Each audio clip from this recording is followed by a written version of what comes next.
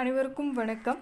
So இந்த வீடியோவில் நம்ம என்ன பார்க்க போகிறோம் அப்படின்னா 2019 டிசம்பர் மாதம் 26ஆம் தேதி நடந்த ஹிஸ்ட்ரி கொஸ்டின் தான் பார்க்க போகிறோம். ஸோ இதுக்கு முன்னாடி போட்டிருப்பேன். ஸோ ஆக்சுவலாக வந்து ரெண்டுமே ஒரே டேட்டில் இருந்தனால மாற்றி போட்டுட்டேன். ஆக்சுவலாக வந்து அது வந்து 6வது மாதம் ஜூன் மாதம் 26ஆம் தேதி நடந்த ஒரு எக்ஸாமோட ஹிஸ்ட்ரி கொஸ்டின் போட்டிருப்பேன் முன்னாடி.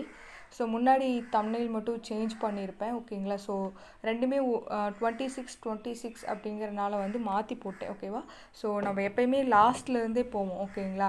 ஸோ அதனால் வந்து இந்த வீடியோவில் 2019 டிசம்பர் மாதத்தில் 2 எக்ஸாம் நடந்திருக்கும், டிஎன்பிஎஸ்சி எக்ஸாம். ஸோ அதில் ஒன்று தான் 22ஆம் தேதி இந்த எக்ஸாம் நடந்திருக்கும். ஸோ இந்த எக்ஸாமிலிருந்து கேட்கப்பட்ட ஹிஸ்ட்ரி கொஸ்டின்ஸ் தான் நம்ம பார்க்க போகிறோம் இன்றைக்கி.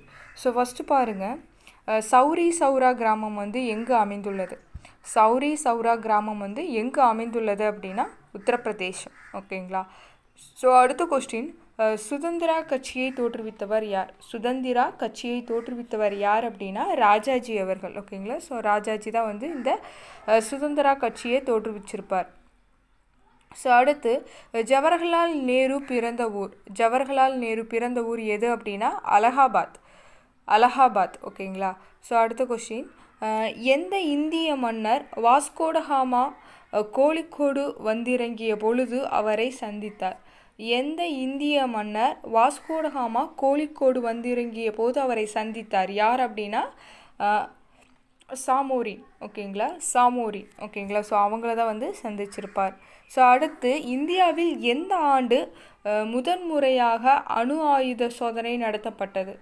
எந்த ஆண்டு அப்படின்னா வந்து இது ஒரு ஜிகே கொஸ்டின். 1974. ஸோ அடுத்த கொஸ்டின், சுப்பிரமணியம் பாலாஜி மற்றும் தமிழ்நாடு அரசு என்ற வழக்கிற்கு தொடர்புடைய விவகாரம். ஓகேங்களா. ஸோ வந்து இது ஒரு polity question. So Subramaniam Balaji மற்றும் தமிழ்நாடு அரசு. ஓகேங்களா. சுப்பிரமணியம் பாலாஜி விஎஸ் தமிழ்நாடு அரசு என்ற வழக்கிற்கு தொடர்புடைய விவகாரம் எது அப்படின்னா தேர்தல் அறிக்கையின் உள்ளடக்கம்.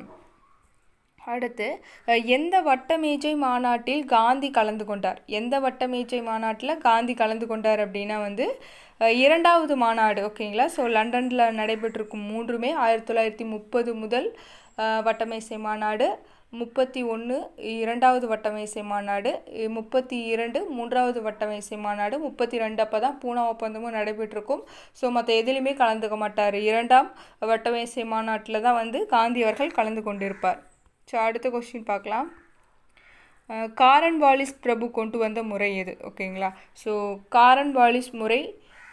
காரன்வாலிஸ் பிரபு வந்து கொண்டு வந்தது எது அப்படின்னா வந்து ஜமீன்தாரி முறை. ஓகேங்களா. ஜமீன்தாரி முறையை வந்து காரன்வாலிஸ் பிரபு கொண்டு வந்திருப்பார்.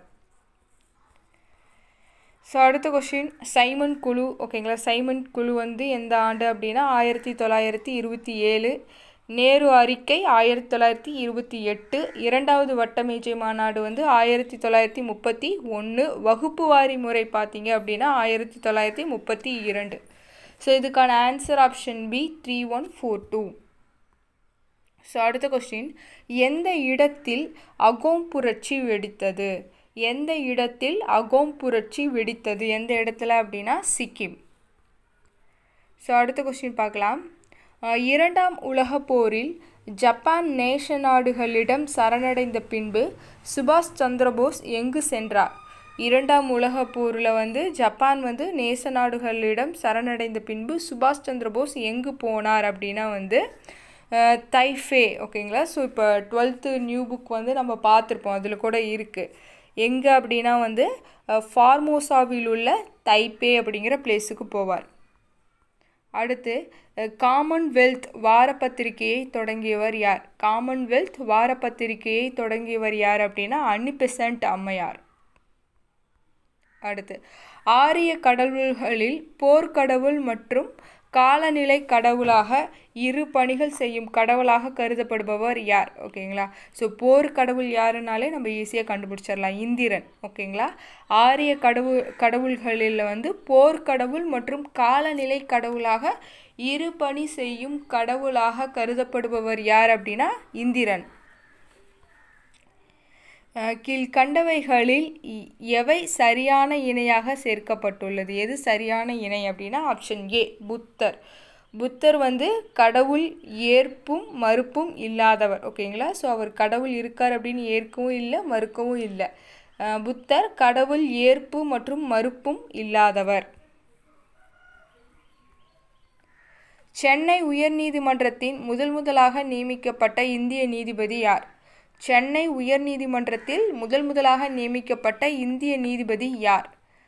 யார் அப்படின்னா வந்து டி முத்துசுவாமி ஐயர். டி முத்துசுவாமி ஐயர். ஓகேங்களா? சென்னை உயர்நீதிமன்றத்தில் முதலாக நியமிக்கப்பட்ட இந்திய நீதிபதி டி முத்துசுவாமி ஐயர்.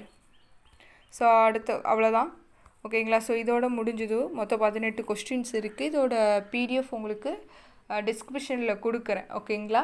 ஸோ இந்த வீடியோ உங்களுக்கு பிடிச்சிருந்ததுன்னா லைக் பண்ணுங்கள், ஷேர் பண்ணுங்கள். நம்ம சேனலை மறக்காமல் சப்ஸ்கிரைப் பண்ணிக்கோங்க. நன்றி, வணக்கம்.